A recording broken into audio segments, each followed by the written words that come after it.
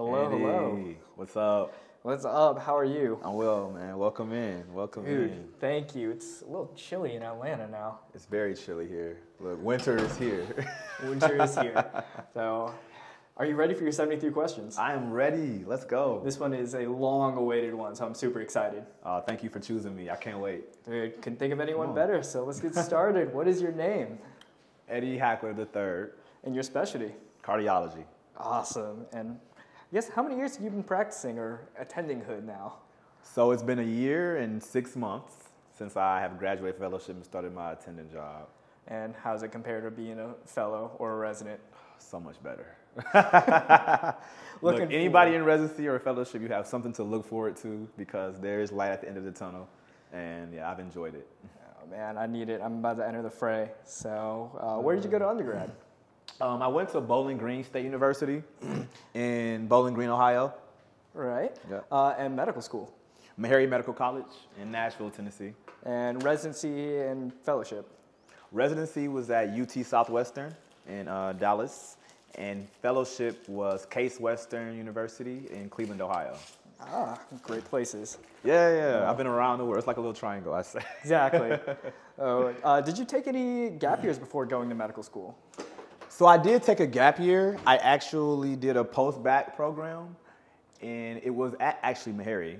And what we did was we took the MCAT again. I took the MCAT twice. The first time I took the MCAT was not really good. I didn't study or anything. I just went and took the test. And I realized, like, you know what? No, we need to prepare better for this. So I got into the post-bac program. We took courses with the first-year medical students. And you had to get a certain GPA, you had to get a certain MCAT score, and then you would get a conditional acceptance into the program. So. Oh, whoa. Yeah, I don't think that program exists anymore. We were the very last class to do that. Now they have master courses for that. But Gotcha. yes. That's sweet, actually. Yeah, it was a blessing, for sure. So, once you got into medical school, what was your favorite part of medical school? Honestly, my favorite part of medical school was socializing. Yeah. I mean, to be around like-minded individuals who are all going towards the same goal, it was I just had a really good time. And I think back a lot to my med school experience, and I wouldn't trade it for the world. All right, well, let's reflect more on that med school experience. What specialty did you think you were going to go into on your first day of med school? I thought I was going to be an oncologist on my first day of medical school. And what changed your mind about that? Learning about oncology and tumors and realizing that there's not one big cure for cancer. Every cancer is very different. There's so many different mutations. It's very, very malicious. You got to be very meticulous. And then also just dealing with the concept that, most of my patients may die. That didn't sit well with me when I thought about it more. Gotcha. Well, were there any specialties you immediately out the gate said, absolutely not for me? I knew automatically that I did not want to be a surgeon. So one thing, I hate being cold. So being in the OR, I was always freezing. I'm like, I can't do this. It's cool to watch, and I definitely have all the respect for surgeons, but I knew that from the jump that I definitely didn't want to partake. That more than a lot of people know going into it. So, what first made you fall in love with cardiology then? Oh, man. So it was my second year of medical school at Meharry Medical College. It's an HBCU, historically black college university. There is, at most HBCUs, there's like a campus king and queen, and they're like the face of the school from a social perspective. At Meharry, that was called Mr. Meharry, which I was my second year of medical school, and it was a social. I'm trying to think of the best way to describe it. I think mostly my job was basically to find ways that we can go out to the community and kind of just serve. So it was a way for us to set that up. So during that time, I decided to do like a men's health outreach. So where Meharry was, it was a street full of barbershops. And I had just read about the barber study, and I thought that was so cool. And I was like, you know what, let's implement that here in Nashville. Like literally, if you walk down, I think it was Jefferson Street, you could literally find 8 different barbershops. So what we did was I gathered up a group of men and women, and we went to different barbershops. We talked to the men about health. We wanted to see how many of them went to the doctor, and if they didn't go to the doctor, why they didn't go to the doctor. And then the ones who did, like what was common reasons for them going to the doctor was whatever they wanted to share. And the most common thing that we heard was hypertension or high blood pressure. So I did more research, and I realized that, one, high blood pressure is very prevalent in most communities, specifically the Black community, and that most people are going to die from heart disease.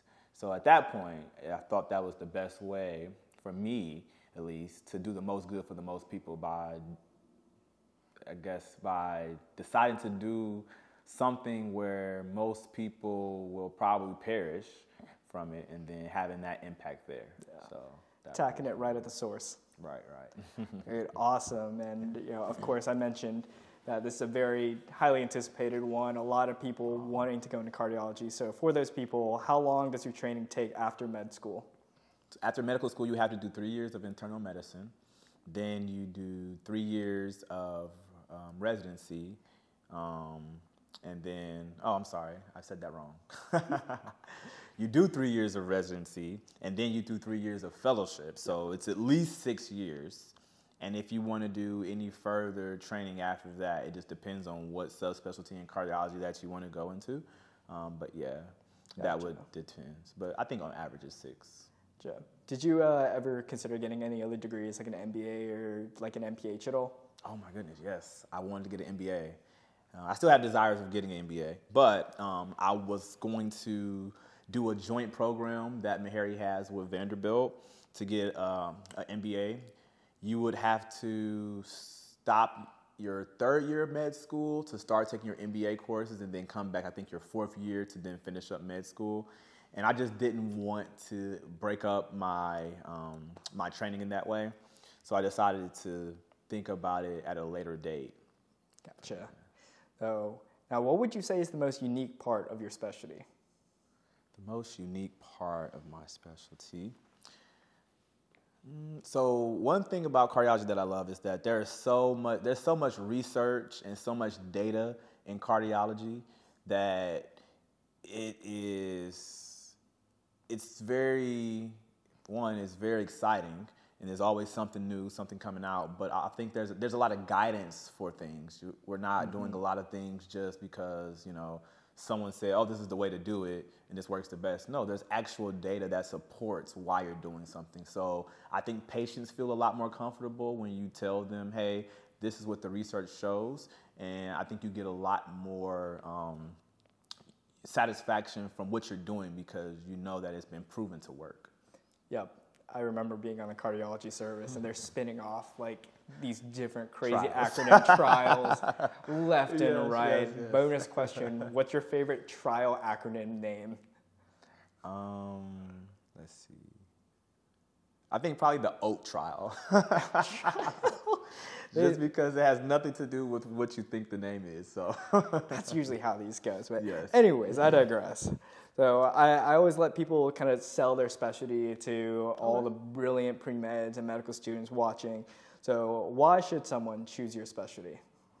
Well, like I mentioned earlier, most people are going to die from heart disease. So if you want to join a field where you can have a huge impact in saving lives, cardiology is a great field. It's a vast field. There's so many ways that you can serve in this space. You can do general cardiology, you can do interventional cardiology, you can do heart failure, you can do electrophysiology, you can do imaging, you can do research. It's so many things that you can do, and that makes the day-to-day just very fun because you're not doing the same thing. It's just a mixture of a lot of different things that you can do that will be fulfilling overall. Yeah. Flip it around. Why should someone not choose your specialty? If you don't want to help people, do not do cardiology. It's as simple as that. I think that applies to medicine in general, but fair enough. So, are there any stereotypes of your specialty? So typically what I hear is that cardiologists are usually like know-it-alls, can be arrogant, usually like because we think we're the smartest people in the room or in the hospital. So those are the stereotypes that I've heard. Are they true? I'm going to throw in the cardiology versus nephrology beef. Man, continue to Lasix. I guess that answers if they're true or not. But no, I don't think so. Just like in any specialty, you're going to have people who have a certain personality, and you're going to have people who have a very different personality. So I can only control me, and I don't think I'm any of those things, and I continue to strive not to be. Great answer. Now, this is always a fun one. With any stage of medical training, from third-year med student to second-year resident, there's this concept of on-the-spot, quizzing of knowledge called pimping. So what is the craziest question that you've ever been asked by an attending, either as a resident or even fellow? Ooh, I remember when I was in medical school and I was doing an away rotation at a specific place that was pretty known for cardiology, and the attending asked us what was the number of people, not the percentage of people, but the number of people who died from heart attacks every year. And of course, no one on the rotation knew this answer, and he was so upset that we didn't know we didn't know this epidemiologic answer that he was asking for. And yeah, that was probably the craziest thing, because I didn't know how to prepare for that. I'm like, oh, I didn't really look that up. It's always numbers or anatomy. Right. But all right, now that you're an attending, what does an average day look like for you? So my average day, it changes, which I love. So in average, I work 4.5 days a week. We get a half day off per week. And most days, I'm working about 8 to 5. 50% inpatient, 50% outpatient. So on one day, I may be in clinic. I have 2 different clinic sites. So one day I'm in one clinic site. The next day I may be at the other clinic site. The following day I may be in the hospital doing like transesophageal echocardiograms. Or the next day after that, I may just be reading echoes and stress tests and supervising the stress lab. Another day, another week, I may be rounding in the hospital all week on outpatients. Our inpatients. And then another day, I may be doing consults. So I may just be the consult doc, and I'm just seeing all the new patients who are coming in and who need some type of cardiovascular help. And yeah, so I think that's pretty much the gamut of everything. But it changes from week to week, and it keeps me on my toes. So yeah. What would you say on average the amount of patients you see in a day? And I know that changes depending on inpatient and outpatient. Yeah, I'll say outpatient. Right now I'm up to about 18 to 20 patients in a day. And on an inpatient day, it can be anywhere from 15 patients all the way up to 30 patients sometimes. What's the most amount of patients you've ever seen in a day? The most amount of patients was probably like, I think, 32 patients that I saw in a day. There we go. Yeah, that was a brutal weekend call. Oh, yeah.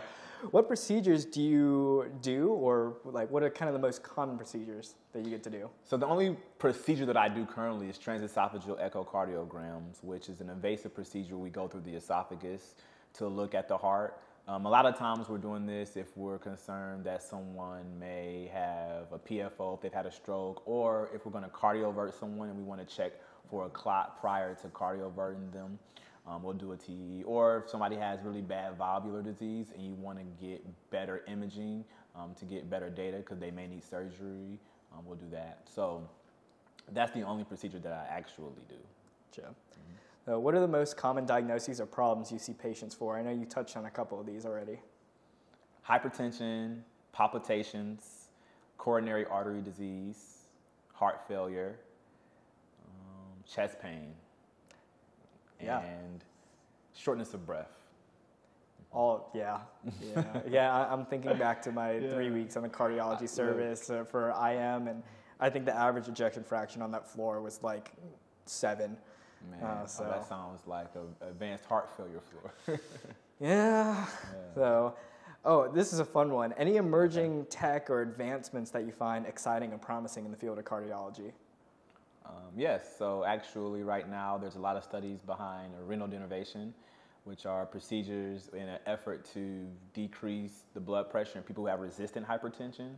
And as I mentioned before, hypertension is one of the biggest risk factors for heart disease.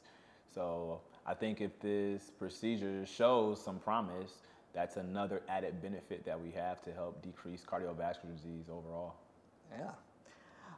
And what is one thing people misunderstand about the field of cardiology?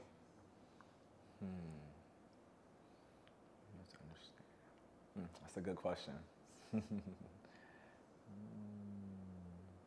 Well, I think one thing, it's not a one fit all type of specialty. I think that just because the book tells you that because your patient has heart failure, they should be on a beta blocker, that you have to give it to them all the time. You have to take into consideration the patient. If the patient, its heart rate is already 40 and their blood pressures are 90/50 at baseline, it may not be okay to start that. So, I mean, that probably can go into a lot of other fields, but taking each person and realizing that they're a human, and just because you have all these things that you're supposed to do, you don't necessarily have to do them. Yeah, very well said. Now, in your opinion, what's the toughest part of your job? The toughest part of my job sometimes is dealing with the insurance companies. Or, there's something that a patient may need that I think that would be beneficial, but, for whatever reason, they can't afford it and the insurance doesn't want to cover it for whatever reason that may be. So then having to fight back and forth it's tough, because it's like, okay, well, I'm trying to prove to you that this is beneficial for this patient's well-being. I don't think it's a question, truthfully, but that is definitely the hardest part of my job. Yeah. Now, what's the most rewarding part of your job? The most rewarding part of my job is seeing a patient, typically in the outpatient setting, and we're coming up with a goal for them, and they come back in 3 to 6 months and they've achieved that goal, whether that's a target blood pressure, whether that's increasing their physical activity, whether it's decreasing their salt intake, or it's weight loss to a certain amount. I love when the patients reach their goals, because it's like a light in their eye that you can see. As soon as you walk through the door, I immediately can tell, like, oh, you've been doing what you're supposed to be doing, and you've actually accomplished something, because like the smile that you get when you see these patients is just, it's tremendous. So, So, all right, now we're going into some quick fire kind of work lifestyle questions. So how many hours do you work in an average week? 40. Yeah. What time do you normally wake up? 5. What time do you normally leave the hospital? 5. Yeah. How many hours of sleep are you typically working on? 8. Good. How many hours of sleep are you working on right now? 10. Nice. It's a good day. It's a great day. I know you answered this kind of previously, but do you have to take call? Yes. Any opportunity for further subspecializing? Well, when I was in fellowship, I actually thought about doing interventional cardiology. However, the on-call life for interventional cardiologists didn't necessarily fit with the lifestyle that I wanted for myself. Being woken up at 2 a.m. to rush into the hospital to save someone, ideally it's amazing, but realistically it wasn't something that I thought that I would enjoy doing, not for long at least. So I didn't decide to do that. So at this point, I think I'll just stick to being a general cardiologist. I enjoy that. For sure. And of course, interventional, I think there's the electrophysiology guys can look at an EKG and like triangulate where you need to ablate. It's insane. Yeah, they can locate and all these things. Yeah, electrophysiology is an amazing field, and it's just it's an additional 2 years after your cardiology fellowship, and those, like, my hat goes off to those guys. They do great work. Yeah, so a lot of opportunity. Yeah. How long does it take for you to chart at the end of your day? So one thing that I learned early on in residency was being efficient. So I think I'm pretty efficient, whereas I'm pretty much charting throughout the day. So I'm not left with just a big, massive amount of charting at the end of the day. That's overwhelming to me, so I try to avoid that as much as possible. So yeah, I don't really have to sit down for much time to chart at the end of the day. Good. It's an underrated question, but one that's necessary. Okay. So who are you most thankful for on your care team? Who am I most thankful for on my care team?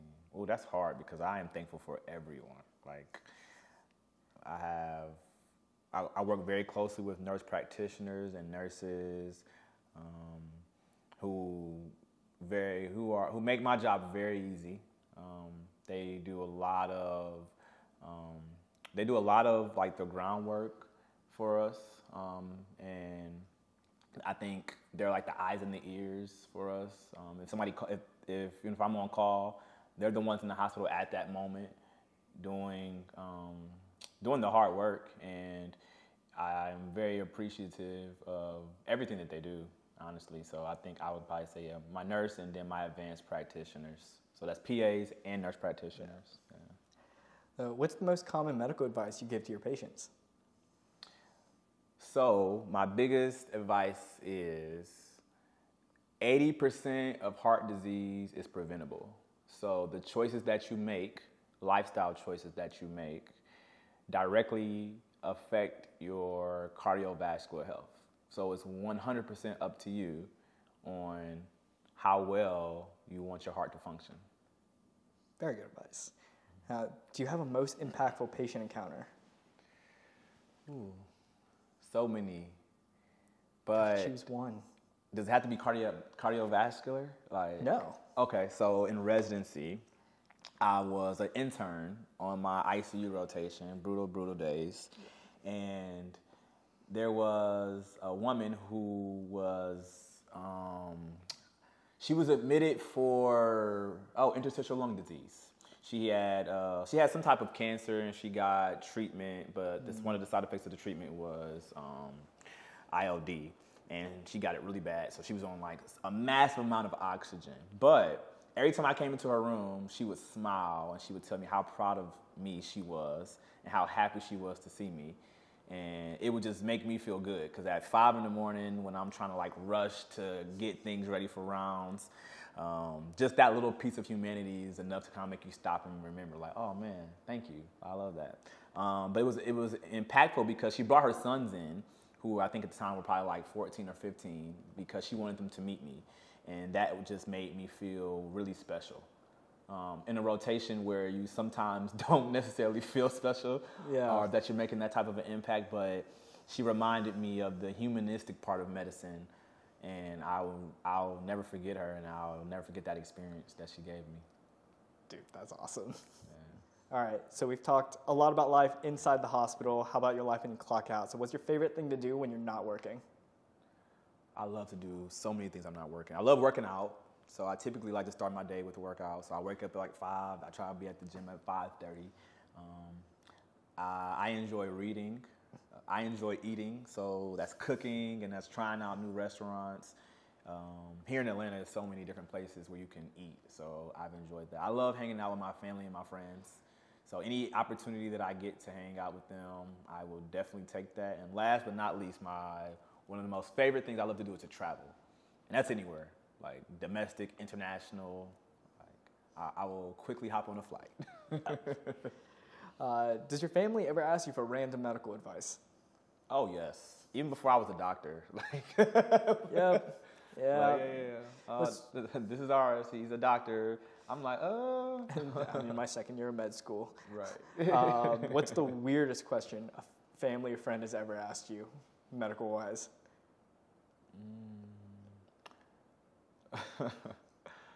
So, I don't necessarily, I can't think of a weird family or friend that's asked me a question, but I do have one from a patient. Can I say that? Sure. Okay. So I had a patient who came in and asked me how much cocaine could he do that was safe before he would have like a heart attack or a heart failure. The answer is 0. The answer is 0. It was such a shocking question that I literally just like, oh wow, he really just asked me that. And he was serious. Like, he wasn't joking. very serious. So Yeah, the serious answer is zero. Zero amount. no safe amount. Yeah. Any pets? No pets. I think I'm allergic to dogs, and I realized this because my friends all have dogs, and whenever I play with the dogs, I start like, my throat and my nose starts running, and they're like, oh no, my dog's hypoallergenic. I'm like, yeah, but they're like not non-allergenic, so it's the issue for me. So no pets for me. Well, then what's your favorite animal, not a dog or cat? My favorite animal is a tiger. Tiger? Yeah. How about that? Tigers are majestic. Of course. Yeah, my high school mascot was a tiger too, so I feel like it's always been kind of embedded in me. My goal is to go to Thailand and go actually play with some safe tigers, take some pictures with them, and just kind of be in their energy, in their space. But yeah. Safe tigers, a thing? Right. Does that exist? It's the oxymoron. So, all right, if you could have dinner with anyone in history, who would it be? Dinner with anyone in history. Who? Michael Jackson. Ooh. And Yeah. what would you guys be eating at said dinner? Ooh, where would we be eating? What would you guys be eating? Oh, what would we be eating? We would probably be eating pasta. Yeah. Nice. So what's your favorite dish to eat then? So my favorite dish is probably chicken and shrimp Alfredo. I love it. Love it. God, This sounds one. incredible right now. Right. I'm hungry. Sorry, let's see. Any favorite restaurants around here? Favorite restaurant. So I love Indian food. There's a restaurant called Blue India that I frequent probably weekly. So I would definitely say Blue India. Nice. Coffee, tea, or soda? Neither. None. I can't pick none of those. Huh. Sorry. All right. I drink water pretty much all day. That's the healthiest answer, honestly. Speaking of that, how much water should you be drinking every day?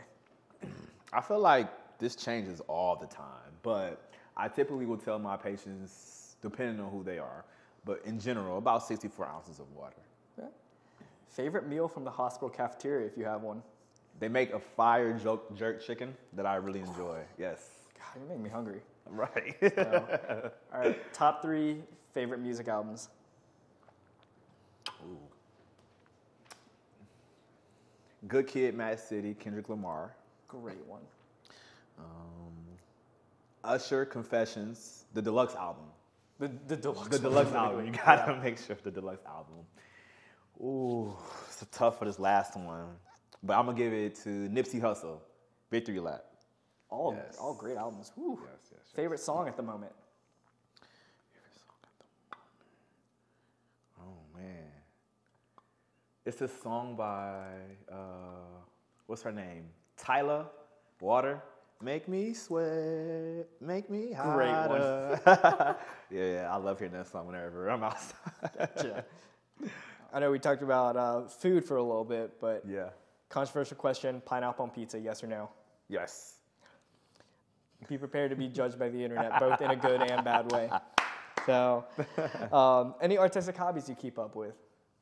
Artistic, I play the violin, so that's probably the most artistic hobby. You do have a little bit of a social media gig on the side too. Well, yeah, I guess I am what they call it, a medical influencer. So yeah. Yeah. I guess that is art. You know, you do is. these things and you don't necessarily like put a label on it, but yeah, so that's good. It's art, man. Believe me, I'm doing this for a while too. It's art. So, I love it. Yeah. favorite movie or TV show? Titanic, Classic. classic. One random task you wish you could be better at. One random task that I wish I could be better at. Responding to emails. Yeah, Yes. that's up there. It is very much up there. What's the best way that you relax after a long day? So, after a long day, sometimes I'll meditate. I've been meditating a lot more. So, or doing breath work. I like listening to like health and wellness podcasts. So I'll do that. And sometimes literally doing nothing. Like just sitting in stillness and calmness is a great way for me to relax. Very healthy. So, night in or go out in the town kind of person? Ooh. It depends on my mood, but I'm more extroverted than introverted, so I'm gonna say I'm going out. All right. Indoors or outdoors? Outdoors. Beach or mountains? Beach. And you touched on this in a earlier, but would you consider yourself more of an introvert or an extrovert? Yeah, I'm an extrovert. Was that personality trait a factor in you choosing your specialty? No, I don't think so. Yeah. So, all right, we're real close to the end. Okay. So these are the wrap-up reflective ones that I always love asking. So you ready? Yeah, I'm gonna sit up for this. Let's go. All righty. Let's get my posture right. So first one, what did you think you were gonna be when you grew up as a kid? I've always wanted to be a doctor. The dream achieved. Yes, yes. So is there a different specialty you think you could have done? I do think that I could have done anesthesiology. It's a solid field. I'm not partial at all. Not unbiased. If you didn't do medicine, what do you think you'd be doing right now? I think I would be a stylist. I love clothes. I love fashion. I love putting things together. So, yeah. Well said from the all-white setup here. Wait, this is on accident. Oh, yeah. Wait, what? You mean this? Oh, we're wearing all white. Oh, my goodness. It looks fantastic. Thank you, sir. Thank you. Now, everybody knows that it's not an easy path to becoming a physician, you know, whether that be taking the MCAT multiple times, I did it as well, applying multiple cycles. So were there any times you doubted that you would make it as a doctor? So I think when I was in residency, I did have some doubts. My first year, so my intern year, just making it as a practicing physician. Intern year is very hard, very stressful. It's a very dark time for a lot of us. And during that time, I did let some doubt creep into my mind. Yeah, I'm looking forward to it. Oh, you're going to love it. Right after, it was a pretty doubtful time. It was a brutal time. Yeah. I'm just going to love it. So, I know that character. I'm waiting for it to be built. Now, if you could change one thing about the medical field right now, what would it be? Ooh, our healthcare system. I think we need some type of healthcare for all, some type of system where everyone is insured, and it's not based on your class or anything. It's just a universal system that will give everybody their basic needs. Yeah, healthcare is a right. Very much so. Now, what can a medical student do right now to prepare to go into cardiology?